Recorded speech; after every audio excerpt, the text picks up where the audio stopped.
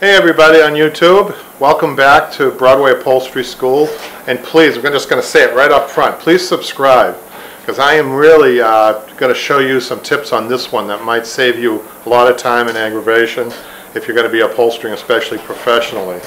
So this chair here, it's an interesting project because it came to me smoke filled and the customer didn't want any of the original stuffing at all, and so we stripped them down to the frame.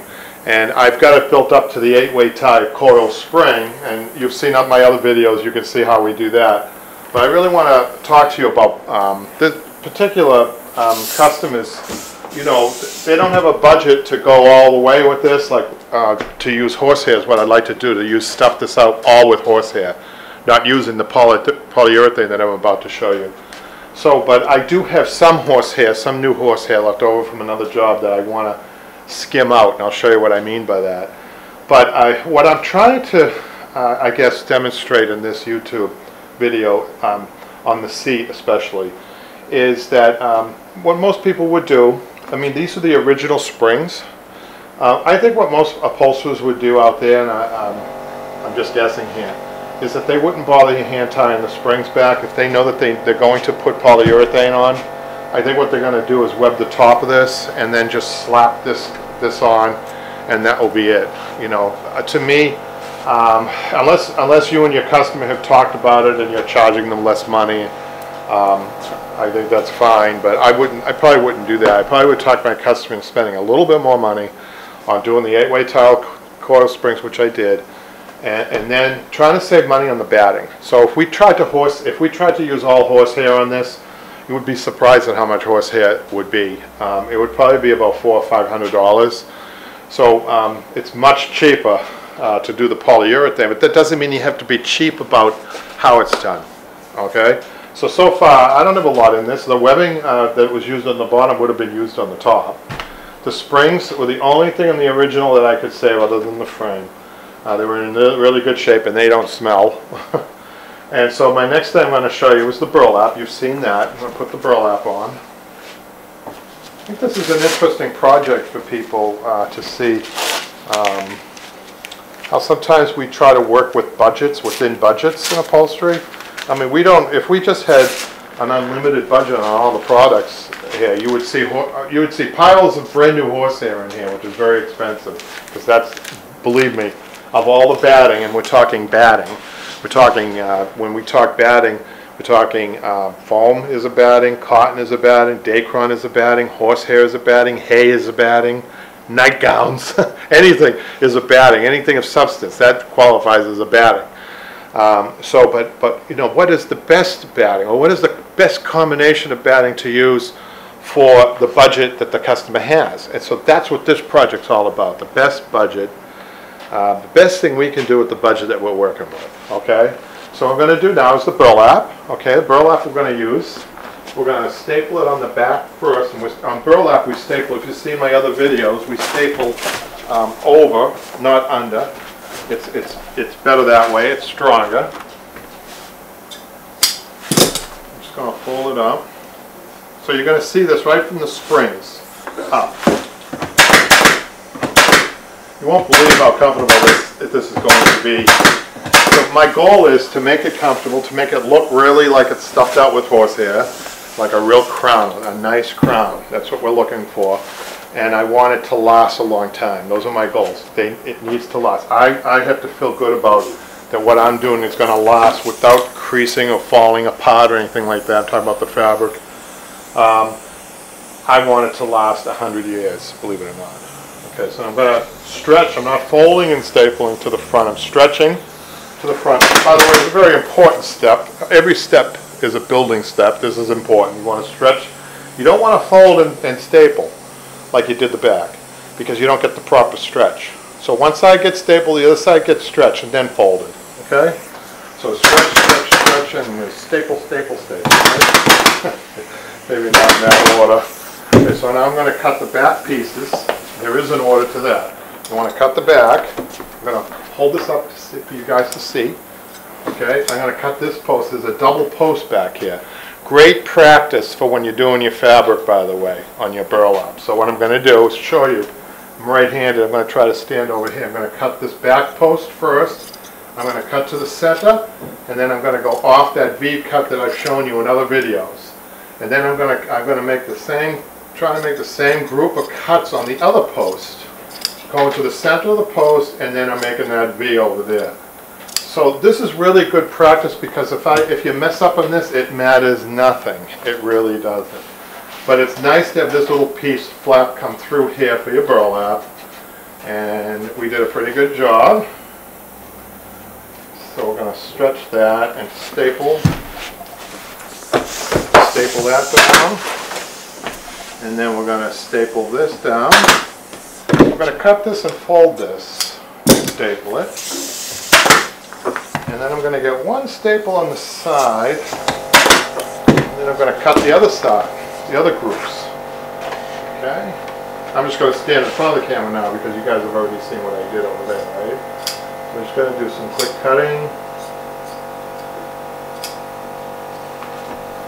Probably as a beginner, that shouldn't be in your repertoire, quick cutting. A lot of people like to slow down on the cuts. I don't blame you, especially if you're doing an expensive fabric, right? So, got that all secure. Now I can finish, now that part's secured, I can finish stretching a little bit to the ends up here. And then I'm ready for my next series of cuts along this big arm here. I say a big arm. It's got a really wide post. It's a little unusual. There's really nothing to tuck through, which makes it a little challenging on the fabric. But okay, so we're going to cut this. And by the way, I just want to tell you right now, I don't know if we're going to be going any further on this chair in a YouTube video because the customer needs the chair. I think what I want to try to do is just show you the most important part of the chair, by far, is the seat. Okay? Because that's where all the weight of the body goes. So I just cut to my right. And I think that's all I need is one cut there. I'll show you why. So I'm going to go like this. I'm going to trim this up a little bit. Well, we do need a trim cut, but not a cut around the post. Then we're going to fold this. Believe it or not, I'm going to fold that under. I'm going to pull it forward. And then I'm going to finish on this side. I'm going to turn the chair to show you. This is my side that I'm going to fold over and staple. Turn this around. Now the reason that I put a cut under over here, you might be wondering, you just said burlap shouldn't be done that way. Well, I got a nice even edge. I'm going to try to get a couple of staples in here underneath the finished wood, and I think what that will do, because there's no place to pull through, is just give me a smoother edge on the front, even though I have a lot of material going on there. So now I'm going to cut this side, just one side here, to this post. I'm going to trim this up. And watch what I do over here. I'm stretching. I have to stretch this. Hand stretch. Don't use your webbing stretcher for this. Hand stretch and staple. And cut this. Fold this over. Staple it down. I got this cut like so. I'm going to get this, try to pull it as tight as I'm stapling.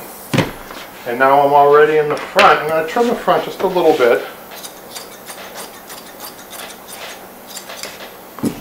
I'm going to fold this over.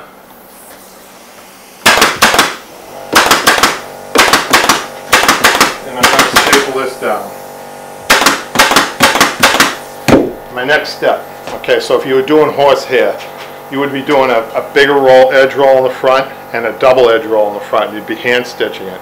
And if you sign up for the class, the first class that we had, which is available, we show you how to do this stitch work, a double roll of stitching. A double roll of edge roll, and then the hand stitching, a couple of things of hand stitching that we do are demonstrated by a student. So if you want to take a look at that, that's great.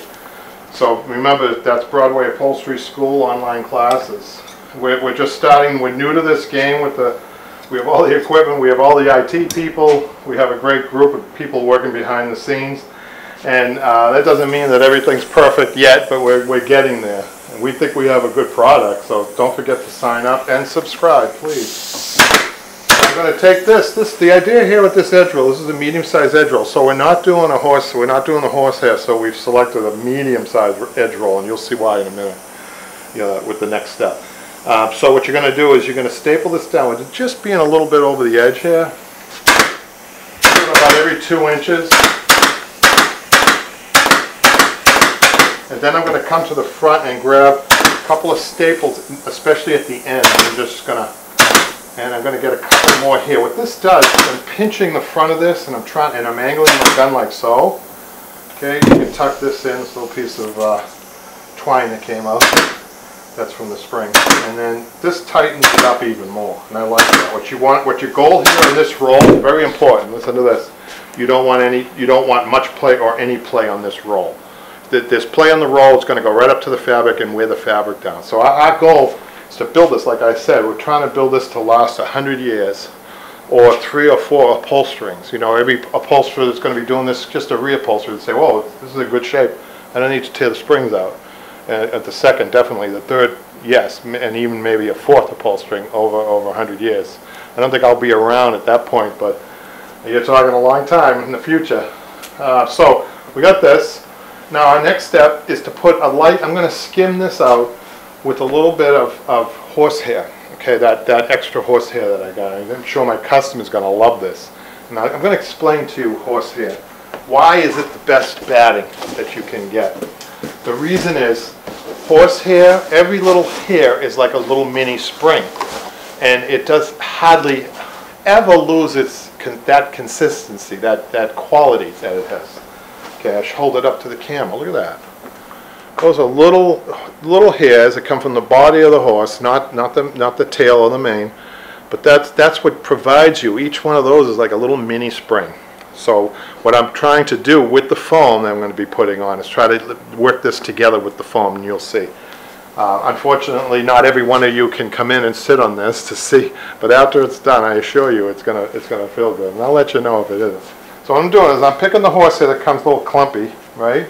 And one at a time, I'm going to put this. I'm really picking. I can really pick really fast, and we're going to put one at a time. We're putting our horsehair, one fistful at a time, and then at the same time, with my fingers, I'm meshing this together so it becomes one. And then when we're all done, it's all one layer. Actually, that's another quality that this horsehair has. It has a great quality of meshing together. Okay, so at this point, if we were doing an all horsehair seat, I have one layer on this, but you would probably end up with at least probably 5 or 6 layers of horsehair, and that's a lot of horsehair, and I don't have any more extra horsehair. It's very expensive. And prohibitive in most cases. That's why I try to save as much horsehair as I can, or the original cake, as we say. Everything that you see here is called a cake. So in most pieces, most antiques that come with me, I can save some of that. That's what I usually discuss with the client, what we're going to do. And if they don't like the idea of that, and some people don't, then we have to have the other discussion, which is, okay, what do we do if you don't want the full treatment? That's called the full treatment. So I think we got a great treatment that's going to really, I think, impress the customers, and the whole thing is about seating too, and look, aesthetics and seating. So what I got here is a 3-inch piece of foam that I'm going to put over the horsehair, which, by the way, I don't have to hand stitch. If you were doing an all horsehair seat, you would be hand stitching this front to stabilize, but the foam itself will stabilize it, so it's not a problem. That's one of the good things. I have an assortment of curved needles, and then in all the other preceding layers, I like to hand stitch with bigger. I get bigger curved needles as I go along. So I simply have cut this 3-inch foam with the cutouts on the back, a little round on the back, nothing fancy, and then I'm going to lay it in here like so, right at the edge, and then I'm going to push this down into the rails. Okay, I'm going to try to get under the rails, but I don't want to be. I want to show you this. I don't want the foam, excuse me, I don't want the foam near my reels here. As much as I can, I want them back, because I need to staple a tack in here, okay? So what I did is, and the reels, these reels are what's going to hold the foam in the back. And then when our fabric goes on, I'm going to be putting Dacron on too, but when our fabric goes on, that will hold it in place also. So now you have to do the front. Front's very important. You have to secure the front. So watch what I do. I'm taking my thumbs, I'm pulling down, and I'm going to get a staple behind this edge roll. Okay? So I didn't use a heavier edge roll because I would never be able to get these staples in. So what I'm actually doing is I'm skimming and I'm stapling just the top part of the foam, which is probably about an inch, because even my big staples would not go through the whole thing, you know, right through the 3 inches. So that's why my thumbs are pulling it down and I'm stapling. Okay, those didn't catch, so I have to go back.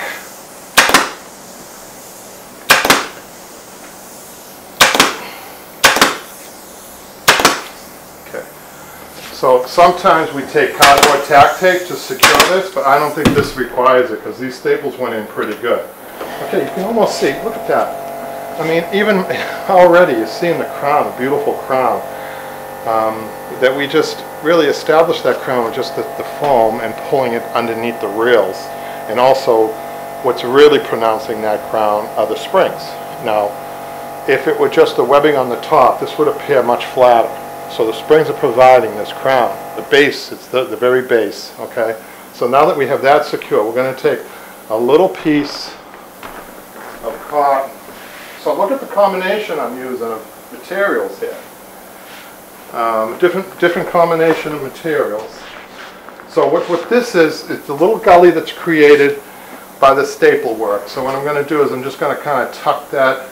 I'm going to try to probably double the layer up and kind of tuck it in. You'll see my next step is going to help me keep that in. It usually stays really put there. Because some people glue this. I don't think it's necessary to glue this because it tucks in pretty well, and you'll see the next step why it's fine. So if you don't put this piece in, you have a gully in there. You might not have it right away.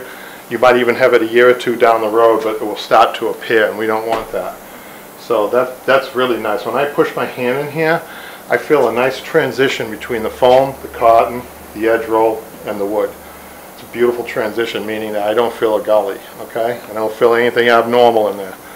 So I'm going to grab another piece of, now we're going to grab our Dacron, which Dacron actually takes the place of muslin and cotton. Does that make sense? Because it's actually allowing you to pull a little bit, like the muslin would, but it's also a batting. Muslin's not a batting. Muslin is just muslin.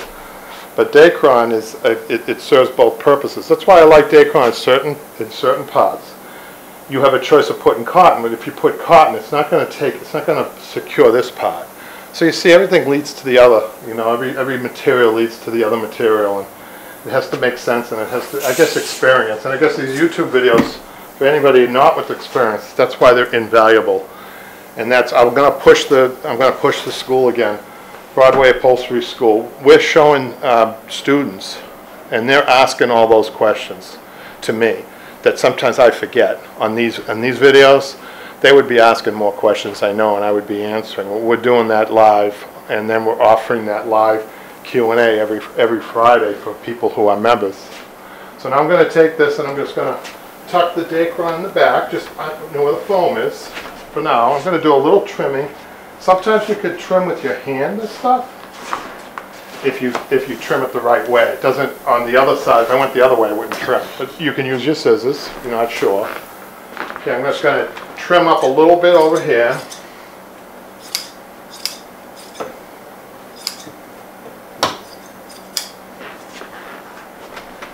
And this is going to tuck under those reels, just like the foam did. Just going to tuck underneath there, there. Okay. Now, I want to flip this up to show you. We have a nice, generous tacking reel in here. Sometimes you don't have this wide of a reel. But I see people that go all the way to the finish. Don't go all the way to the finish with your nails. This one tip alone will save you a lot of aggravation. Try to be halfway on that wood reel so that you leave the bottom part of that reel open for your fabric. Now I'm going to pull this. Now this only has a certain tension to pull, so I'm also going to try to help it along like so. If you pull this too much, in other words, it will rip. That's why I'm kind of helping it along here.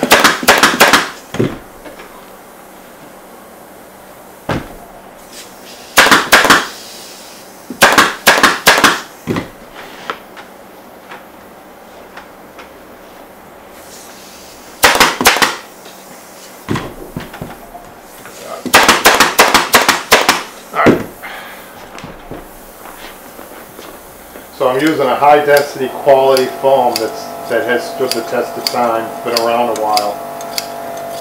And I'm trimming this up so that you can still see that line, the next tack line. And guess what? That's it. This is what we call a nice French balloon seat, which is what the customer desired. So there you have it. We'll see you next time.